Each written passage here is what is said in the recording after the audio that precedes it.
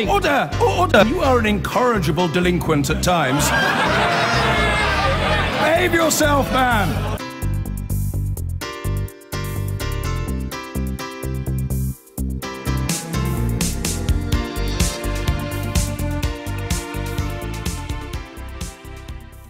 Because now faith has already been an issue in this campaign, with committed Christian and Liberal Democrat leader Tim Farron having to clarify his position on gay sex.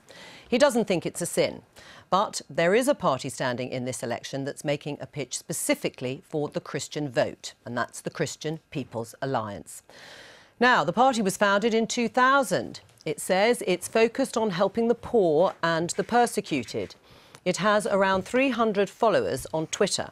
Some of their key policies include reversing benefit changes for the disabled and scrapping the nuclear deterrent. It's concerned about countries that allow persecution of Christians and wants to halt foreign aid to them. On social issues, the party is against abortion and against same-sex marriage. Now, joining us today is Sidney Caudle, who is the leader of the Christian People's Alliance. Welcome to the programme. So let's run through those policies. You're anti-Trident. You want to get rid of nuclear weapons. Any other weapons? Our policy is that we should have a missile shield. It's interesting, America's under threat from North Korea, and what have they done? They put missile shield into South Korea. At the moment, our policy is mutually assured destruction. That may have worked when we had Russia was the only country with nuclear weapons. It was our only enemy.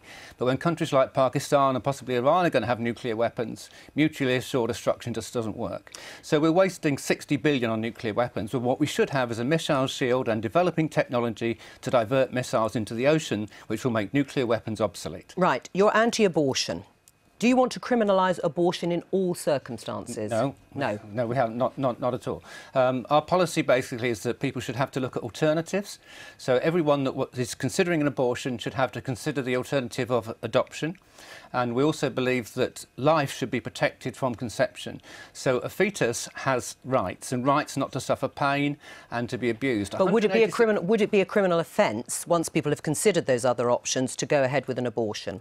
Well, it's a criminal offence at the moment, and if you kill a baby after 26 weeks, and it's quite right that that should be maintained, because a fetus should have rights. So of course there will be a criminal aspect to it. Absolutely. Right. You're strongly pro-Brexit. You see leaving the European Union as God's will? Everything we do is a matter of asking God and talking to God.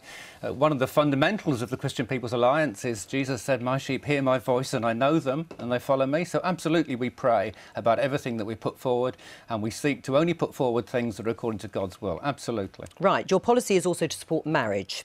Your current policy is to pay couples £10,000 to get married. How much will that cost? Well, the government have said that the breakdown of marriage is costing the nation 48 billion a year, so we're going to be saving an enormous amount by promoting marriage and promoting family stability. There will be an initial cost, but how much is it? Everything we're saying is, well, it depends how many people take it up. Right. But, I mean, in 2014 there were 240,000 marriages in the UK, so it would cost £2.5 billion.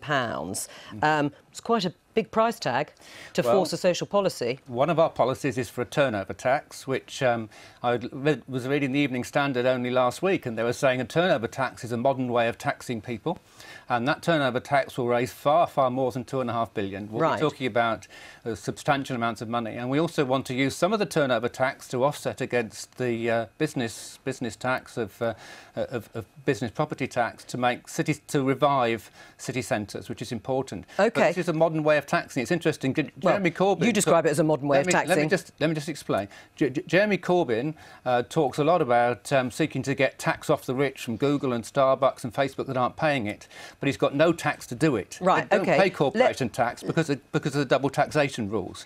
So we need a turnover tax which they will pay. OK. We're the only party that's got a policy that's going to get money off these people. All right, let's talk a bit more about some of the social policies. Would it be fair to describe the Christian People's Alliance as anti-gay and anti-Islam? Of course not. You've asked me that before and I've answered it. We're not against the people. We stand for the principles.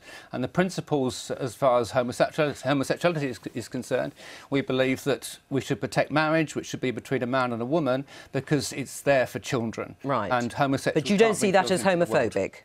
No, it's as far as we're concerned, it's about protecting children, and that's our priority. Now, as far as Islam is concerned, our policy is open debate. We want open debate in universities, in schools, in open debate on television. So right, but you've said it's a false religion, Islam. Let me understand. Well, no, but people need to know what you've said, just to put it in the context. You believe that Islam, when you said Islam, is a false religion. Is that still the case? I've spent 10 years studying the Quran. I know full well what it says. Right. The Quran says you should cut off the heads of disbelievers. As for those who disbelieve, and it says you should kill disbelievers. And it also says that if in a woman you find disobedience, she should be beaten.